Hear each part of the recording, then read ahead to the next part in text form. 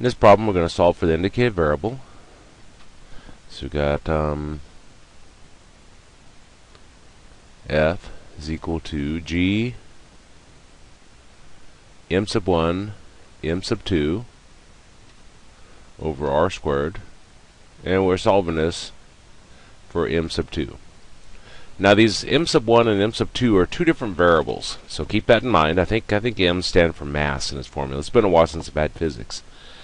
Now one thing I'll point out right to begin with, see how we have this g to the side of this fraction?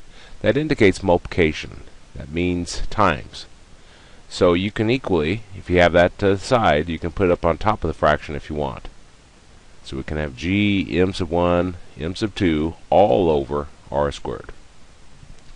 Okay, let's go through our steps.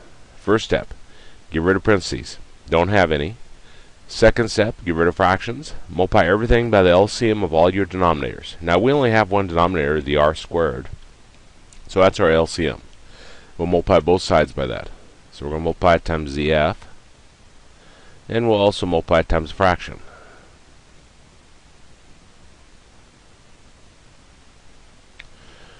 I'm going to do that. These r squared is going to cancel right here. And we got f r squared is equal to g m sub 1 m sub 2. Now step 3. Get everything with the variable we're solving for on one side, everything else on the other side. We're solving for m sub 2. Everything has m sub 2 is over on the right side, and everything else is already on the left side. So that's done. Step 4. If the variable we're solving for is in two or more terms, terms are separated by pluses and minuses, so this is just in one term. Step 5. Divide both sides by what's in front of / back of the variable we're solving for. We're solving for m sub 2. There's a g m sub 1 in front of it. So we're going to divide both sides by g m sub 1.